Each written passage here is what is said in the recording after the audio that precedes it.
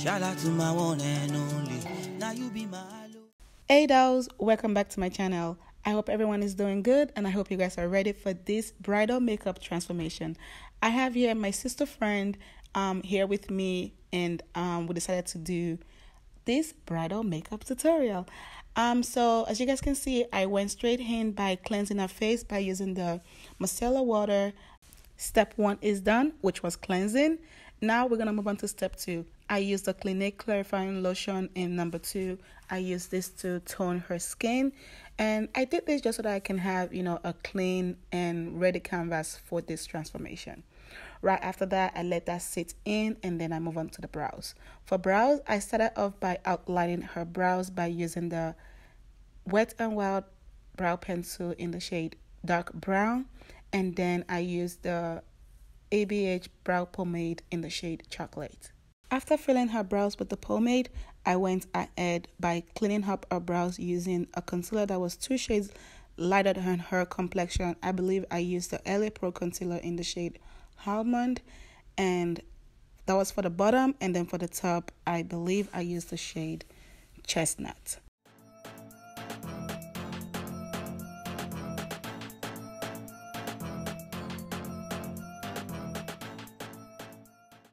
I then take a blending brush to blend out the concealers. I blend out the bottom and the top. And now I'm taking a brow tint. This is from Essence, and this is in the shade Caramel. I use that just to kind of add a little bit of softness to our brows. Now let's move on to the eyes. I had already prepped our eyes off camera. I used the same concealer that I used for the bottom of her brows.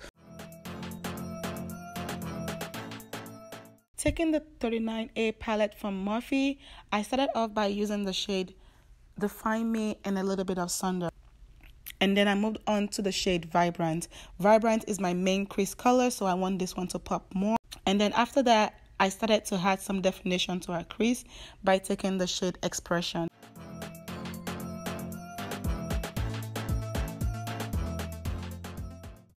And then to add some more definition to our crease, I added a little bit of Slice. Then after that, I went in by cutting our crease by using a concealer, the same concealer that I used to prep her eyes. Once the concealer was down, I went ahead to blend out the edge of the concealer by using a bit more of Expression and Slice. And then for our lid color, I used the shade Canvas, also from the same palette. And then right after placing the lid color, I didn't want a demarcation line between Canvas and the darkest crease color, so I added a little bit of Passion in between just so I can blend it out. Eyes completed. For lashes today, I do not know the name of the lash that I used because it was an old pair that I had at home. I do not know the brand or the name, but I placed our lashes on, and then I decided to add some more glitz to our eyes by placing a clear glitter onto the canvas, the shade Canvas. And for all information about my glitter, I'm gonna leave a link in the description box.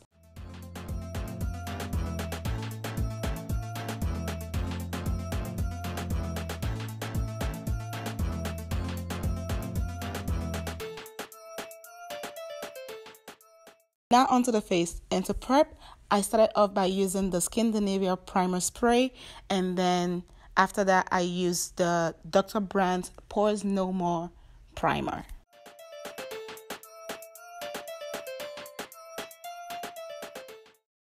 Once the primer has set into our skin, I moved on to foundation. For foundation, I used the MAC Studio Fix Fluid. You guys know I'm a MAC girl. I love my MAC foundations. For all of my clients, my brides, I use MAC foundation. I just love how it photographs. The shade I use for her is NW48. First, I use a brush to apply this so it can give me the coverage that I want.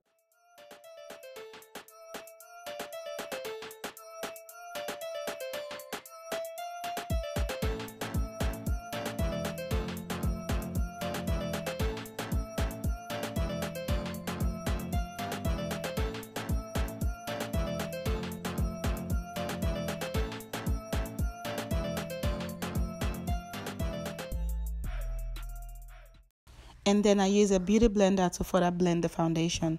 Now onto highlighting. I use the No Filter ColourPop foundation concealer, and this is the shade 60 Deep Golden, something like that. This was the old number. I let the concealer sit on her face for a little bit, and then I blended it out using a beauty blender, and then I set it using the Sacha Buttercup setting powder.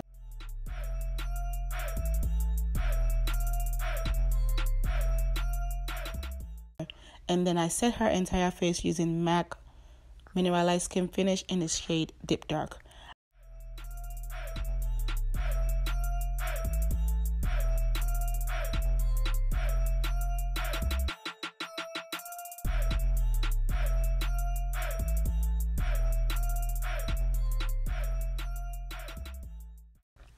I contoured her face using the Black Radiance contour palette in the shade Medium to Dark.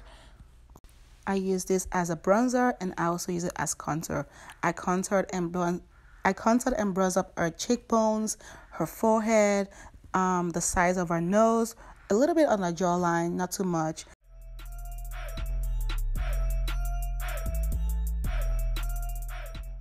And then I moved on to blush. For blush, I used the Femme blush in the shade Sienna. And this will give me the perfect flush of color that I need for our face. And then right after that, I decided to smoke out our bottom lash line by using the same colors I use in our crease, just to add a little bit of more dimension to our eyes. Now onto the lips. For lips, I lined her lips using the MAC Nightmoth lip liner.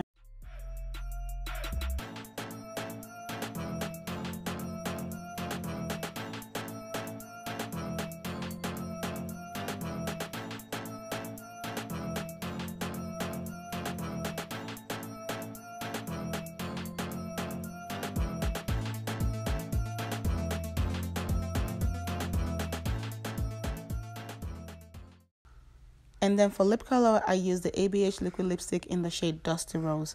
I first left it matte, and then I decided to add a little bit of gloss to it.